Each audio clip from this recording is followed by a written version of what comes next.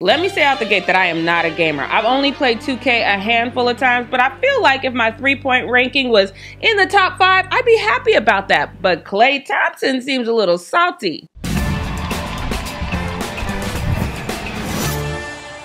What's up, everybody? Jackie Ray here. Feel free to follow me on all things social media at Jackie Ray TV, but first, make sure you hit that subscribe button and that notification bell. I also need you guys to chime in and tell me how long this Klay Thompson and Ronnie 2K beef has been a thing. Because on October 1st, Ronnie 2K posted this to his IG and said he was living in Klay's head rent-free. Feels great. I might not be able to jump like these young bucks, but I'll never lose the strap.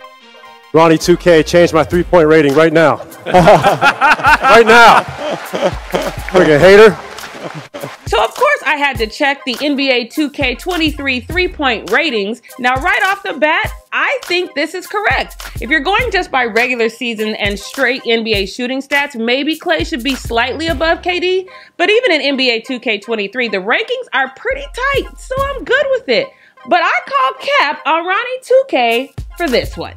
What is the craziest thing a player has done maybe to improve their ranking? We've had some bribing along the way. Oh! No, I mean, I've been offered some like Grail shoes. I've been offered a variety of things. Here's the thing. Stop offering me anything. You know how you can get your rating better? You know how you can get Play better. Straight ahead. Play better. Play oh! I don't think Klay liked that either because he responded to a post on IG saying, y'all really interviewed this clown? I thought NBA on ESPN meant coverage of the best athletes in the world, not interviewing a promoter. Do better, ESPN. My only issue is Klay responding to this at all. Klay, never throw shade at someone who doesn't have your talent. Let the internet take care of your lightweight. So if the tables were turned and you and your guys had to rate you me as a basketball player, not a 2K player, but as a basketball player, what would your rating be? I would be low 80s. I got a little bit of a dunk. Oh my God, bro. Oh, hell no, man. What the? He's influential in 2K player ratings despite having the body of a man who misses wide open fast break layups.